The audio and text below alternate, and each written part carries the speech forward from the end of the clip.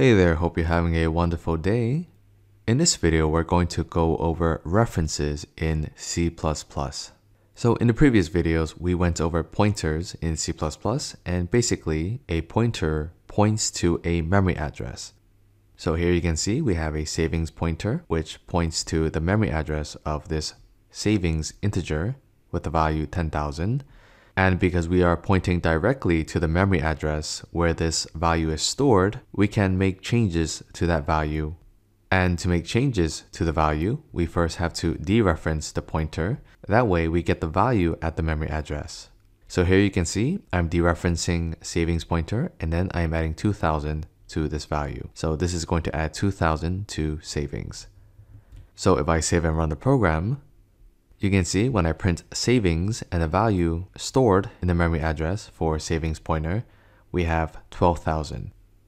So that's a quick recap of how pointers work. With a pointer, you can directly reference the memory address, but in C++, we have something called references, which are similar to pointers. So to create a reference, we would do int ampersand, and then let's create a name for this reference. So I will call it savings ref. And I'm going to assign it to savings. And just like with pointers, there is a naming convention. So you can say R savings. So the R stands for reference. You can also do ref savings or savings underscore ref or savings ref. It's up to you. So I'm going to use savings ref. And unlike with variables, if I have a variable, for instance, int savings2, and I assign it to savings, this is going to create a copy of the value 10,000 and assign it to a new variable. But with a reference, we are not creating a copy of the value. Instead, we are having a reference to this same variable. So this savings ref is going to reference this same 10,000. So it's similar to a pointer, except we don't have to use all these extra syntax. So we do not have to dereference. Instead, we can just go ahead and write savings ref plus equal 2000.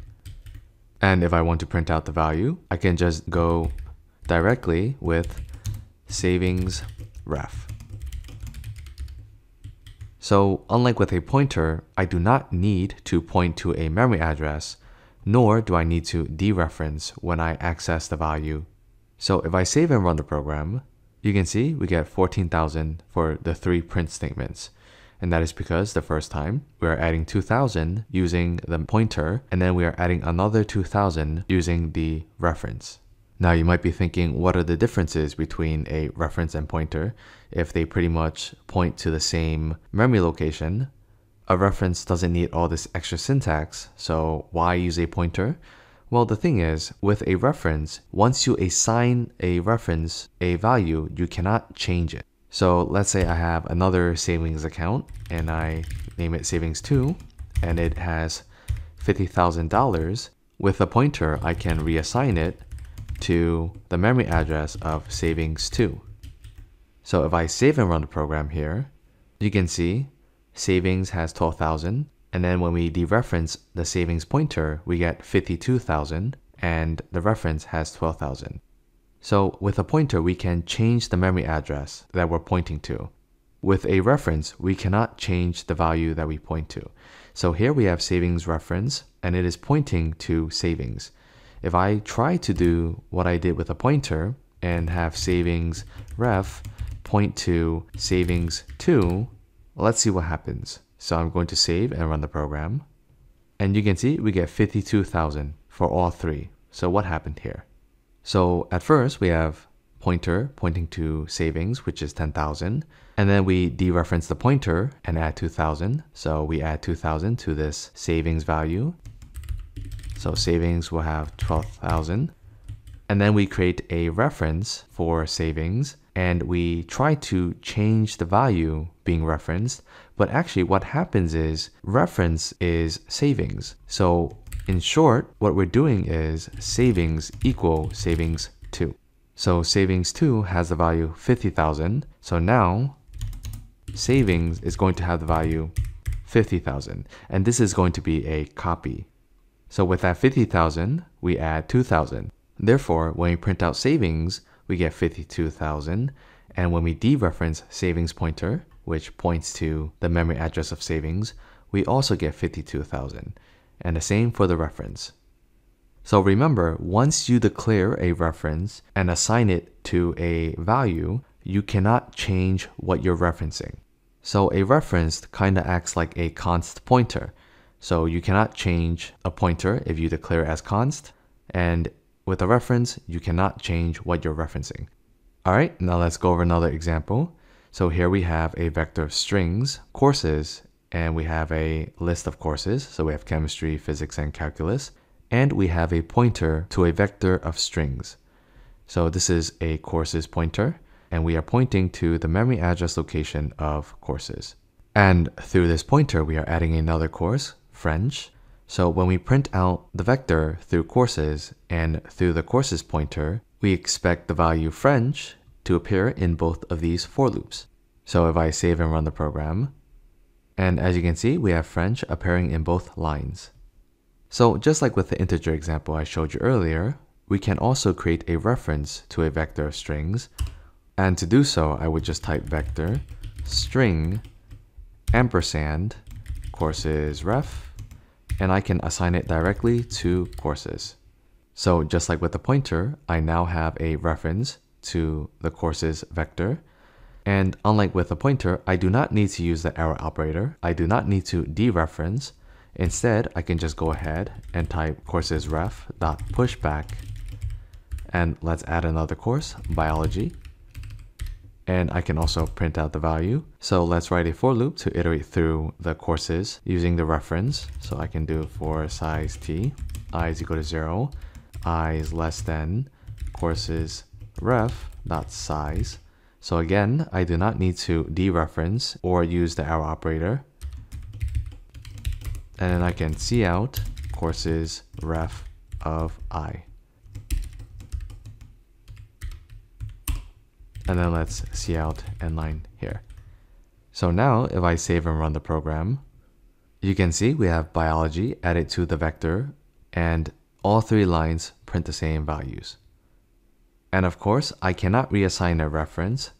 So if I had courses 2 with psychology and Spanish, and I tried to do courses ref is equal to courses 2, and I save and run the program, let's see what happens. And you can see we have psychology, Spanish, French, and biology.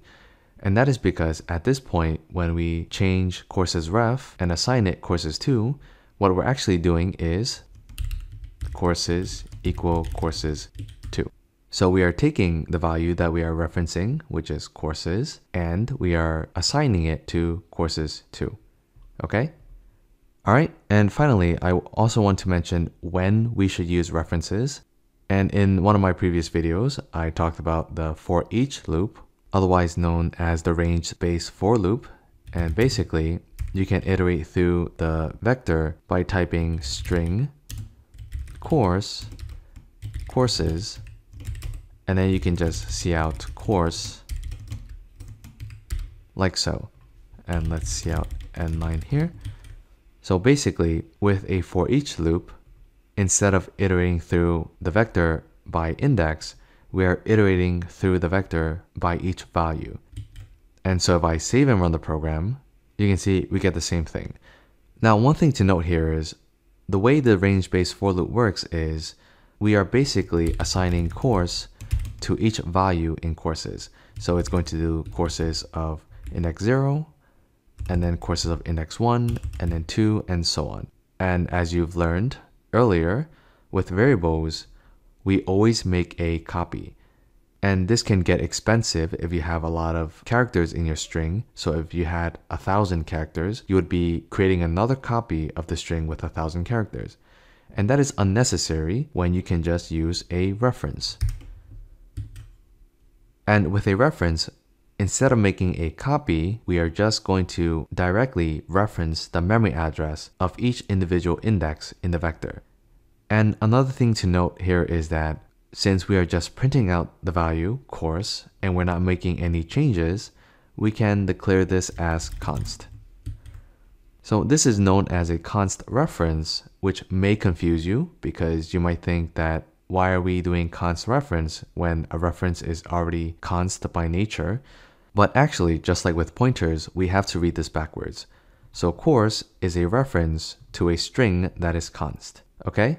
So this is referred to as const reference, but in reality, it's not the reference that is const, but rather the value that we are assigning to the reference that is const, okay? So it is the string that is const, not the reference, but still we just call it const reference. Alright, so that's it for this video. Hopefully you understand how references work and when to use references and what are the differences between a pointer and a reference. And if you found this video helpful, make sure you give this video a like. If you have any questions, let me know down below in the comments. And if you want to stay up to date for more C++ tutorials, make sure you subscribe to the channel and I'll see you in the next video. Bye bye.